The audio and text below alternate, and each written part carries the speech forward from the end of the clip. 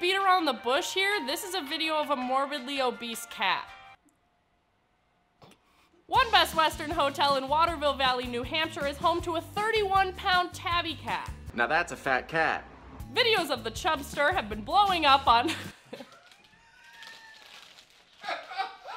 Videos of the chubster have been blowing up on Facebook and Twitter this week.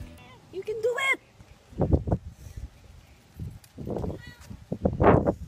Literally, what is happening today? What's your goal?